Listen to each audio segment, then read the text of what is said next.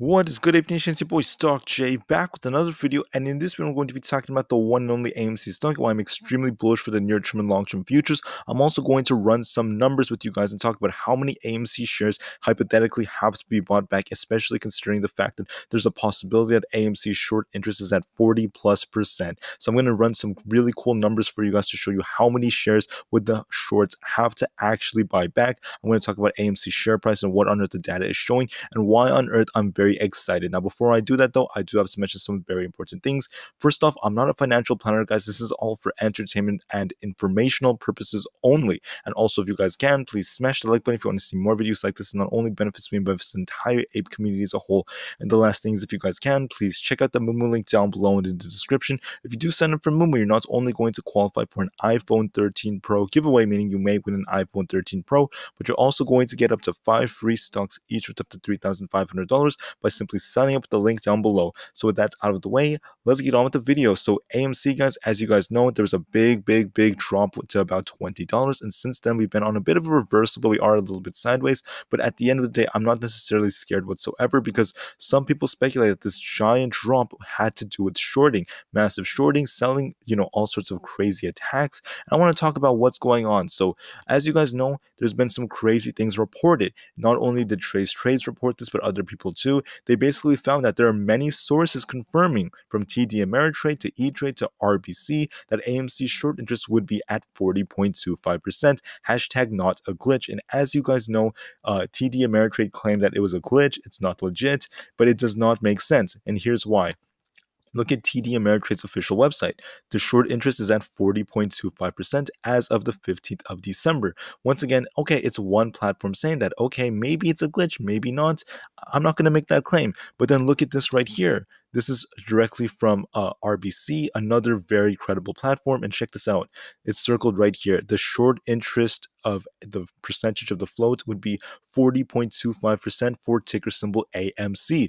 Once again, 40.25%. And tons of different brokerages are saying the exact same thing over and over again, guys. It's going all over the news. It's becoming pretty viral now. You can see that a lot of people are talking about the fact that AMC short interest could be 40.25%. And if it's a glitch or not, the question is, how can we trust any data now? How do we know that Ortex is more data or not? So regardless of that, guys, I'm going to just run some numbers with you guys and show you guys the truth. Okay, even if AMC short interest was reported by Ortex, how many shares do these hedge funds have to buy back? Or it's not necessarily counting synthetics. So look at this right here. So 513.3 million is AMC's floats. That's not counting synthetics.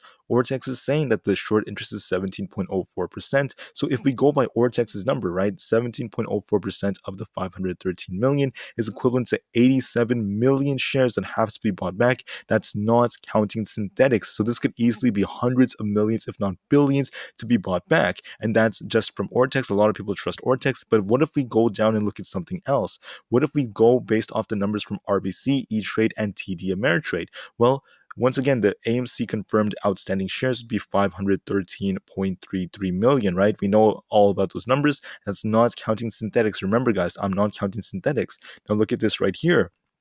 RBC, E-Trade, and TD Ameritrade, they report a 40.25% short interest, 40+% short interest. That's very high for AMC.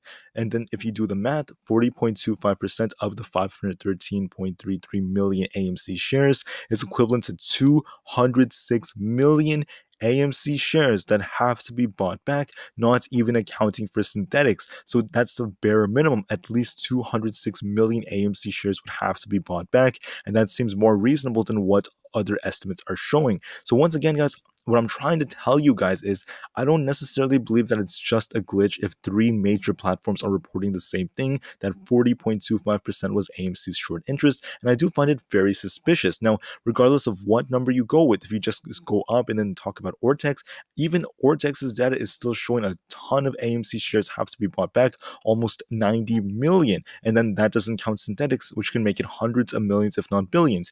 If you go with this number, it's going to be over 200 million at the very least. The very least, guys. I'm saying not that many, but at least that many. It could be hundreds of millions more, if not billions. My point is, I'm very bullish, and my conviction has gotten stronger and stronger and stronger. Now, I do find this very suspicious. I want to talk about this one last time. I mean, how is it that E-Trade, TD Ameritrade, and RBC are all reporting the same thing? 40.25% short interest. And it makes me wonder, who are they actually playing with? Where are they getting their data from? They claim it comes from third parties. Could it be that they were basically, communicating with people from the back end, and then now they have to make the claim that, oh, it was a glitch, it was this, it was that? Well, guys, you're not the only ones reporting that. Is it really possible for all three of them to glitch and have an error simultaneously? I don't necessarily know what to say about that. I just find it very suspicious and very, very weird. And then I also want to talk about this right over here, the fact that there are big, big, big people saying the exact same thing. Major banks too.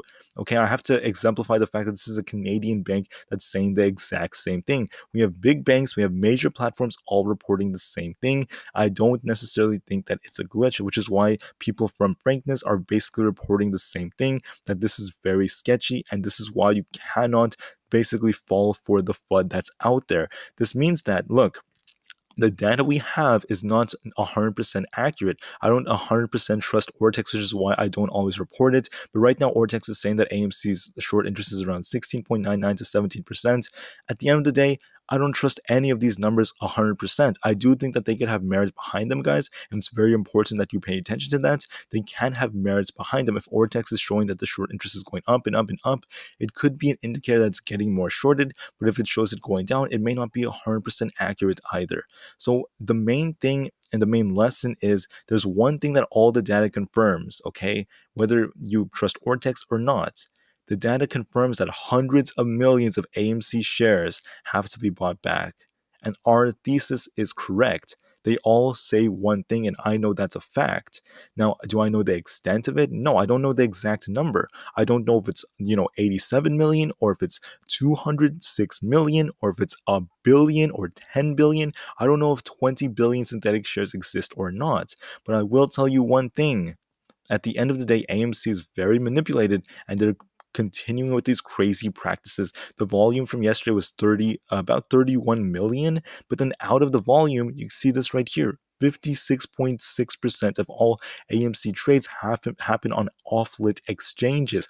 Once again, showing that this thing is very manipulated, and they're doing whatever they can to keep the price down. So what do I think of AMC, guys? Well, this news makes me even more bullish. Very, very bullish, because at the end of the day, we have a confirmation that not just 80 million, perhaps 206 million plus AMC shares have to be bought back to help this thing go to the absolute moon.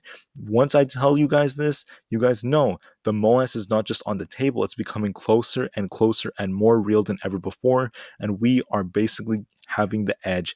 This is probably how the hedge funds managed to bring this thing down to 20, despite the very strong support we had at around the $25 to $28 range. This is how they did it. It's probably true. I'm not going to guarantee anything, but I just want to put it out there. Regardless of how true the data is, there's one thing I know, and that is these shorts are over leveraged. They're basically digging their own graves deeper if they keep on shorting AMC, and this thing has all the potential to squeeze to the absolute moon. This makes me even more bullish and excited. So thank you, guys. I don't know if that is always perfect, but one thing I do know is that AMC has the squeeze potential, and that we the apes were right all along. Thank you. Be patient on this play. Give it the time it needs, and the squeeze is on the table. I thank you. Have a great rest of the day, and I'll see you on the next one. AMC to the moon, and peace out.